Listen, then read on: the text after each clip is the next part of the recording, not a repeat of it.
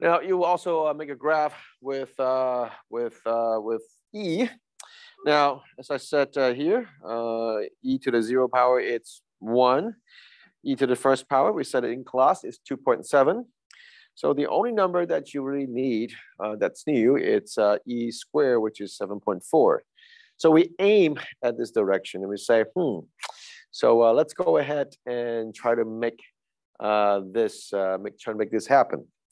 So what kind of x value do we want? Okay, again, we look at the exponent. We say, yeah, we want to have an exponent of 0, 1, and 2.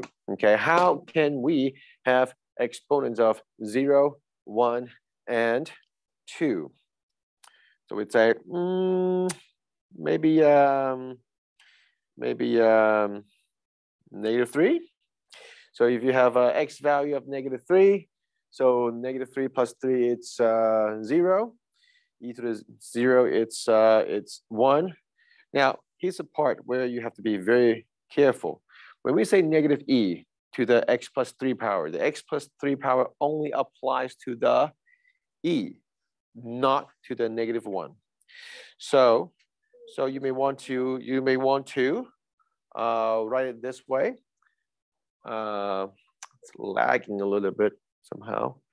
Yeah. Okay. So you may want to write the -1 outside like this. Okay. So -3 for the x value. So again, -3 plus 3 is 0. E to the 0, it's 1. 1 times the -1, it's -1.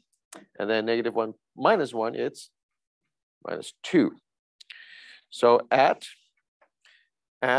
-3 for x, your y value is -2. And then to create a value of an exponent of 1, we will need the x to be -2. So -2 plus 3, it's 1. E to the first power, it's 2.7. And then we have a negative sitting in front. So -2.7 minus 1, which will give you -3.1. So at -2, it's -3.1. So just plot it somewhere close to 3.1 and we'll be very satisfied here. And then for square, in order to have a power of 2 overall, then x would have to be -1. So x is -1. -1 plus 3 is 2. E squared is 7.4. And then you have a negative in the front. So -7.4 minus 1 would give you -8.4.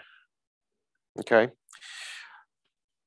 And then you will go ahead and draw the asymptote. And because of the -1, the asymptote is shifted down for 1 unit.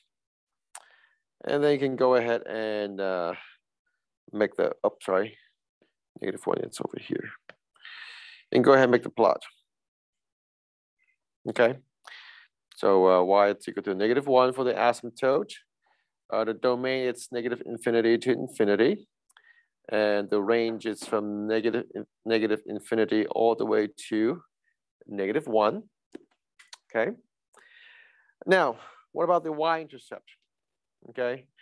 Now, the y-intercept, it's always going to be 0, something. So now I didn't give you anything else for the number here. So what you could do is this. You can say that it's -1 times e to the 0 plus 3 power minus 1, which is -e to the third power minus 1. And you can just leave that number as your y coordinate of the y-intercept. Okay. Because it's going to be a number that's pretty huge, and we won't be able to graph it anyways. So we just leave it like this. Okay.